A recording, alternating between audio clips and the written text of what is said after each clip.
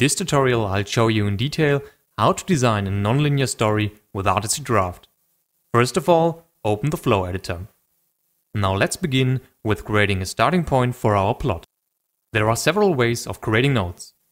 You can drag a node type from the toolbar and drop it at the desired position. Or you can right-click on the canvas to open the context menu. Here you can also set the default node type, which can be quickly created by holding down Ctrl, Shift, and clicking on an empty position of the canvas.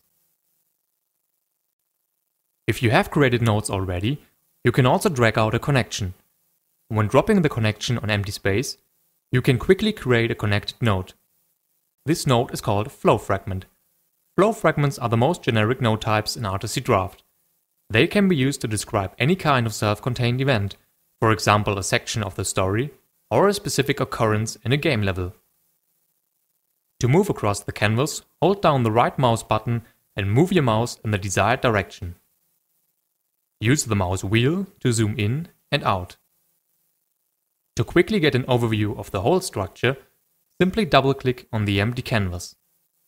Another double-click zooms back in. Because Articy Draft is focused on interactive and nonlinear stories, you can add pins to a flow fragment to create multiple entry and ending points. You can quickly delete pins by holding down Ctrl and right-clicking on the pin you want to remove. Double-click on a pin to enter a label. For instance, you can use this to specify a condition for this node to begin. Connections are created by simply clicking on a pin and holding down the left mouse button while moving the cursor. This way you can quickly create a branching network of nodes. You can add text to connections just in the same way as to pins. Simply double-click a connection and use this label, for example, to describe what leads from the previous to the following flow fragment. But you can not only use text to describe events. If you have some assets, you can attach them to your nodes by drag and drop. Thereby you can use images, music, or videos to further flesh out the tone and atmosphere of your story. You also have the possibility to color nodes. Use this feature to highlight certain events or to signalize at first glance what a node stands for.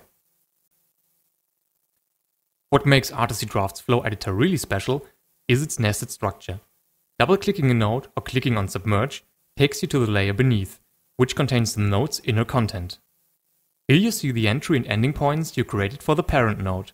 By connecting the inner content to these pins, you make sure that the flow is never cut off. So why is this useful? Because you can start with only rough structure on the upmost level, for example with the main plot points, or by dividing your story into chapters, and go into more detail on the layers below. Thus the flow stays structured and manageable on every layer, from the main plot, inside every chapter, down to every single dialogue. Speaking of dialogues, they come with some special features I would like to show you in the next tutorial.